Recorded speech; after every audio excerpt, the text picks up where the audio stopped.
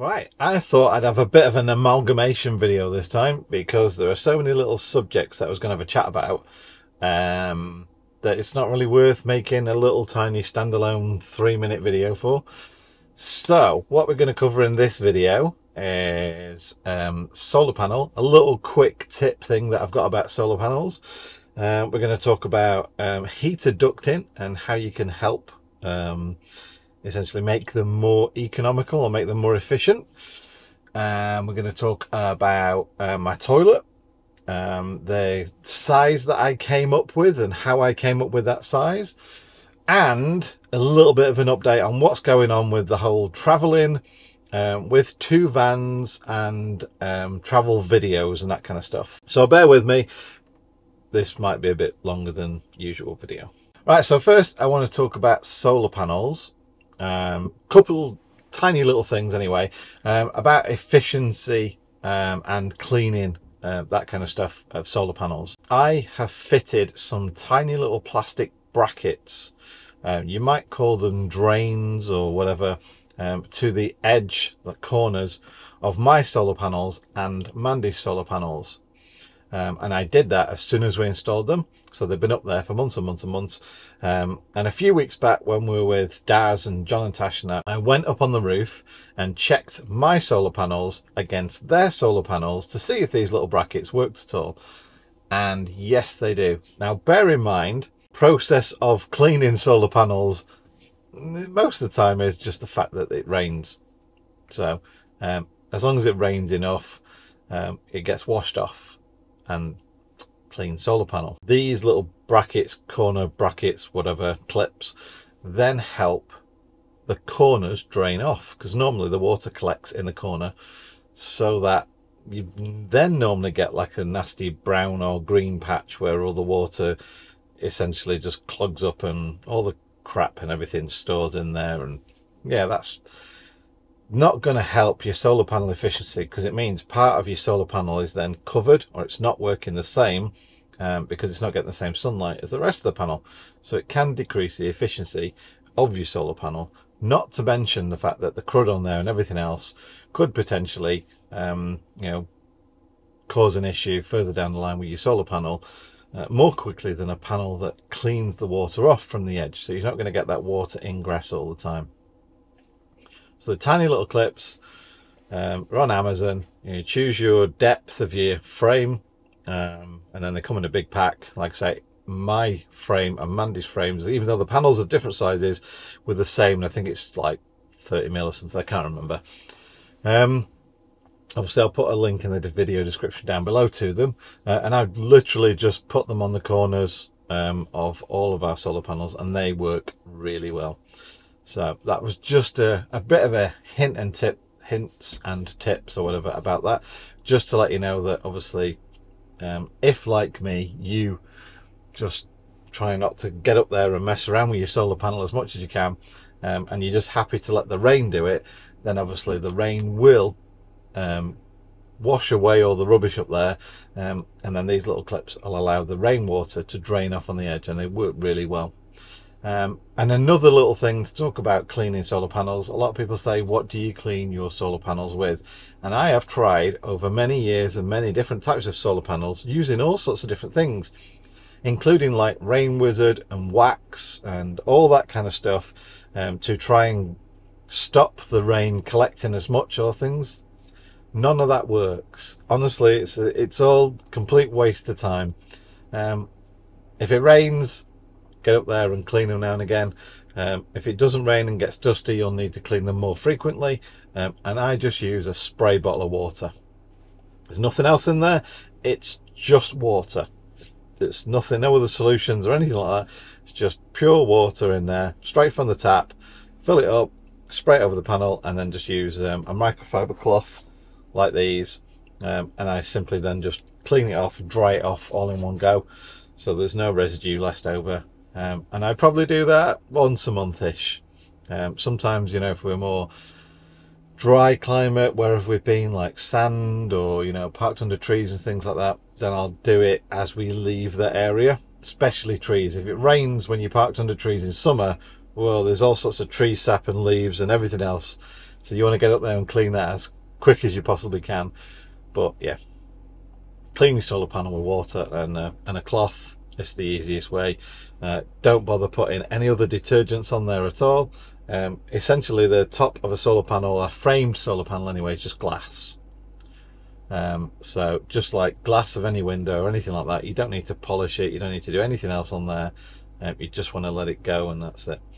Speaking of polishing, the polish did bead the water. Just like if you polish your vehicle, you'll get water beads on it. And I noticed a bit of a drop in solar power from that, almost like it was concentrating the power in certain areas where the little water droplet was, and not in the other areas. So what you really want is a solar panel that's uniform in its cleanliness, or the amount of water on it, or whatever, so it all works that much better.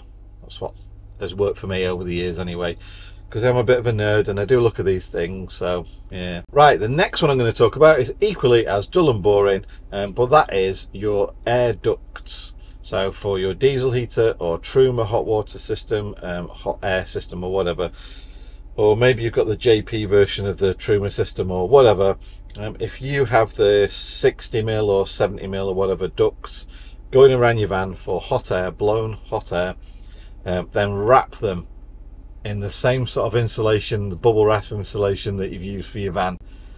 Yeah, so I have just wrapped a couple of times round the bubble wrap silver foil insulation around all my pipes, including all the connectors and everything else. And not only do you then get less heat dispersion where the pipes run, which is, it's all right having heat where the pipes run. I get why people do that, because it's kind of like a radiator all the way around your van. But sometimes you don't want all that amount of intense heat there. You want the heat really being put out of the vent. So by wrapping it with the insulation, you do get a little bit of heat still. So say for example, it could be under your bed or under some cupboards where clothes are stored or anything like that. Then obviously bear in mind that that is going to keep that area warm. So if it's through an area where your batteries are or your water tanks are or anything like that, that's going to really help. Obviously if it's anywhere near food is, you maybe want to put a few extra wraps of that stuff around it, because really you don't want any heat where your food is. But yeah, that helped when I wrapped the heater pipes on my van from the motorhome we used to have, and this one, so it just goes through the pipe instead and out the nozzle, and that made it far more efficient. And moving on to the toilet, the poo palace, I got quite a few questions about how I decided to go for the layout, so the size of it, dimensions, all that kind of stuff, and where I was having bits and bobs. And ultimately, like I've said throughout this process, I've had caravans, motorhomes and camper vans now, spanning maybe almost 30 years, certainly sort of like 25 years, and that's given me an idea of how much space you need for certain things. Rather than being a compromise, sometimes you need actual space. And although you don't spend a lot of time in a toilet, when you're in there you still need space to do those things that you do in a toilet. Now I'm a big guy, so that's a consideration I had to kind of take into it, and I knew from the last motorhome that there wasn't enough space in that toilet for me, and the previous camper van that there perhaps still wasn't enough space in the toilet for me. So what I did was get the internal dimensions of them just off the internet, or asking people that have got them, just say, could you just measure the inside of your toilet cubicle for me and tell me what it is. So I got the width, if you like, for the internal dimensions that way, and then the other kind of like inspiration, I guess, was Bumble, so Mandy's old auto sleeper, I think it was auto sleeper symbol, which was not the new shape vans we've got now, it's the older shape van of that.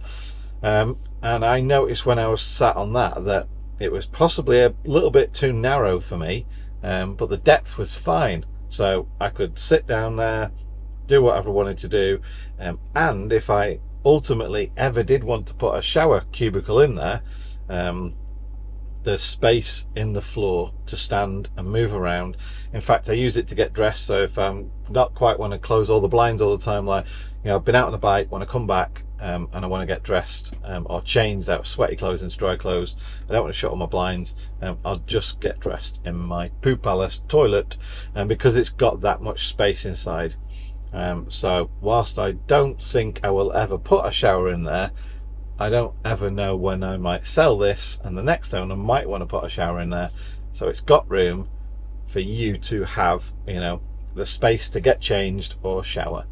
And that's how I've come about a lot of the options in this van is personal experience, what I felt works well, comfort wise, and also at the end of the day, I know nothing ever lasts forever. Everything is temporary. Ultimately means that my van has been built in a way that it serves my needs right now, but it's also generic enough that it should serve the needs of other people in the future that might want to buy my van when it's up for sale, whenever that might be.